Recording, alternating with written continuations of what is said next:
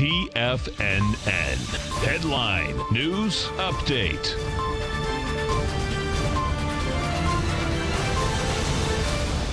Good afternoon, everybody. I'm Tommy O'Brien, coming to you live from TFNN headquarters in St. Petersburg, Florida. It's Friday. It's 1 p.m. Eastern time. 3 hours left to go on the trading day, and we got markets hanging around positive territory, but we have volatility in both directions so far today.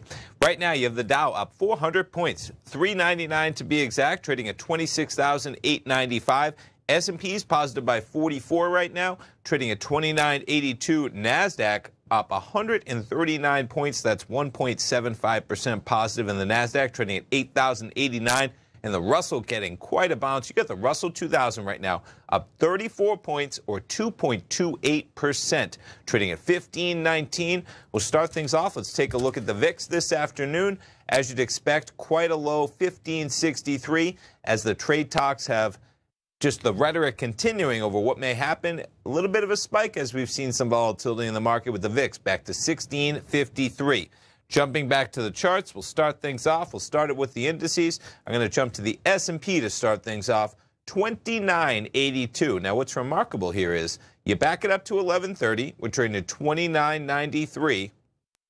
Man, oh man, talk about a dive. We go all the way down to 2970. You're talking about 23 S&P points from 1130 up until about 12:30 over the course of an hour. We're back now 12 points off of that low.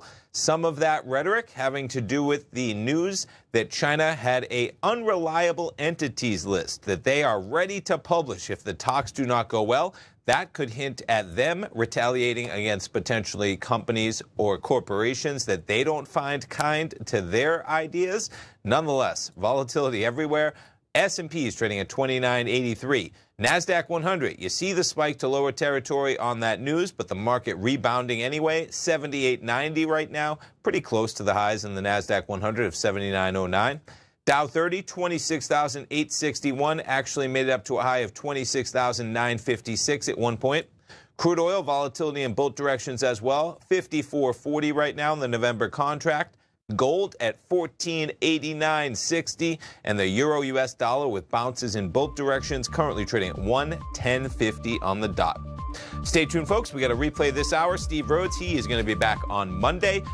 Dave White coming up live at 2 o'clock with the Power Trading Hour, and Larry Pesavento filling in for Tom. He'll be live at 3 o'clock to wrap up this trading week.